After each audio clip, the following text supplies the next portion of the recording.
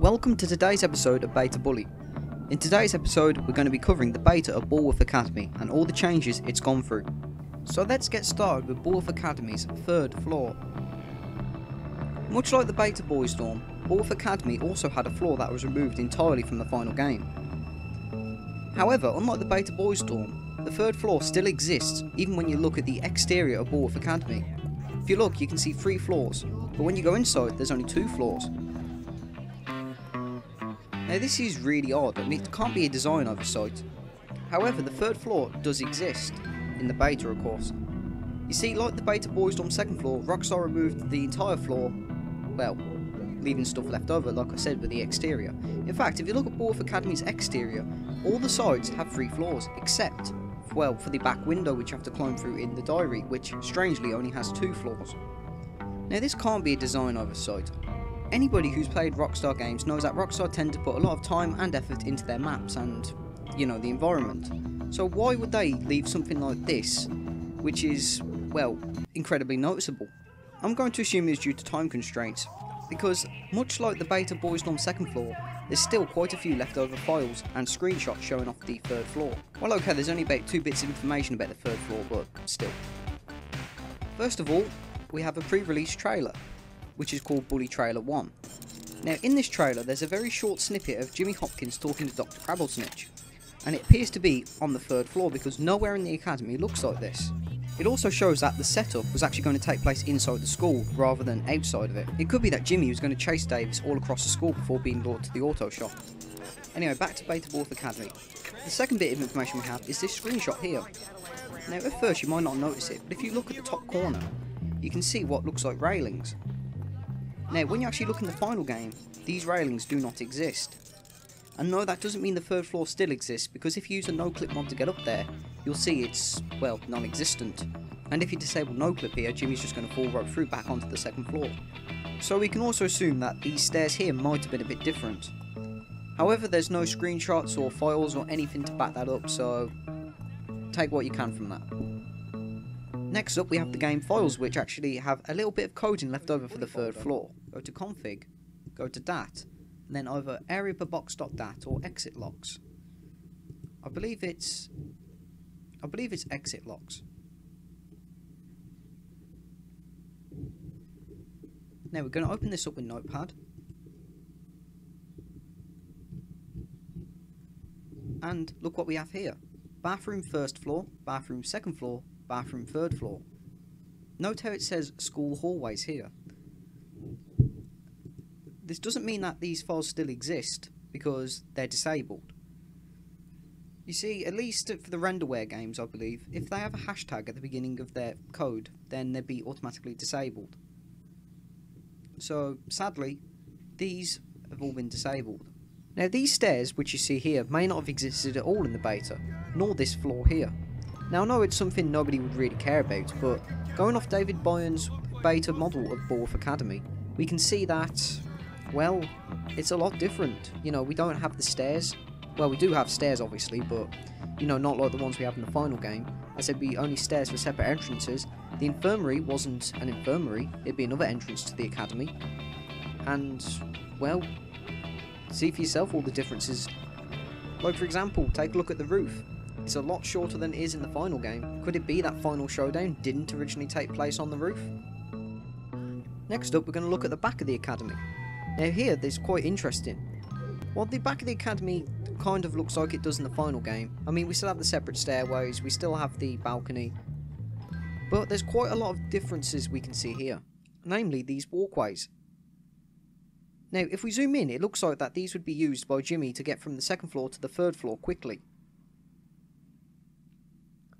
Now these don't actually get used in Bully at all, obviously because they were removed, but you can still see these walkways in Bullworth Town. However, they're unusable, you know, no collision and all that.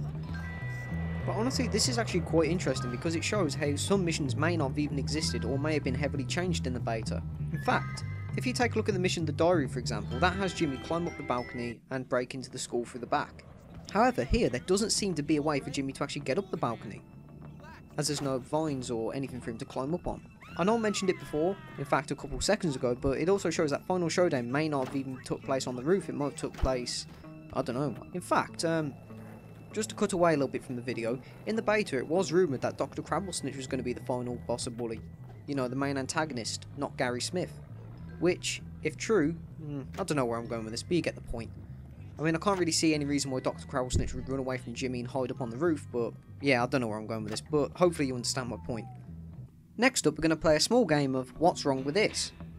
Don't worry, there's not going to be a screamer or anything like that, just see if you can spot anything wrong with this. Aside from the possessed punching bag, nobody seems to notice that attends Bullworth Academy. Since I can't read minds and I'm not speaking to you directly, I don't know what the hell you're thinking right now, or I don't know if you notice what's wrong with it or not.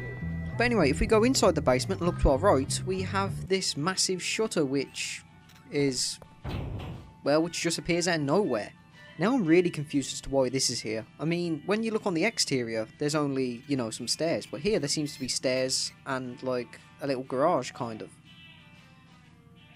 I mean, these shutters aren't even seen on the exterior, so I don't know what to say about it, to be honest. Another strange thing the hole has is, well, this elevator. It's so out of place, like, you don't see any elevators in Bullworth Academy, nobody ever mentions it, it's just there. And in fact, you even have to go there if you want to get all 75 rubber bands. You see, in the beta, Jimmy would have actually used this elevator to gain access to the various school floors. You know, like, you could have went down to the hole, you could have went to the second floor and all that, and of course, the roof. Now, of course, in the final game, Jimmy can't access the roof, at least without mods, and even with mods, the roof is completely unloaded. Now, I'm probably going to talk a bit more about the roof than the hole now, but it's unknown why the roof was actually disabled in free mode.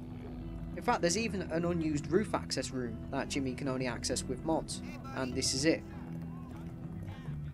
This room here would have been the room that Jimmy would have used to gain access to the roof, which is obvious by the roof access sign on it. But you see, in the final game, nobody ever uses it. On rare occasions, you might see NPCs who are chased by prefects run up there, but that's about it. In fact, in the beta, this room was going to be used in Final Showdown, or Complete Mayhem. You see, in Complete Mayhem, when Jimmy was going to confront Gary, rather than it just being a short cutscene and then, you know, they're on the roof, it would have been Jimmy chasing Gary around the school before Gary runs up these stairs, and that's when Final Showdown would begin, basically. But of course, it just goes entirely unused. And it still exists on the minimap, and it's got perfect working collision and everything, just a few texture glitches. I don't know what these are supposed to be exactly. Cobwebs or debris or what. Now, opposite the roof access room is another unused room, and that room is actually the janitor's room. Now, this room, unlike the roof access one, never gets used by anybody. You never see anybody run in here when being chased by prefects or anything. And Mr. Luntz doesn't use this room either. In fact, Mr. Luntz is never seen on the second floor. He's only seen in the shop, and, well, in the beta he's going to appear in the basement as well. Now, when you go in this room, it's very incomplete.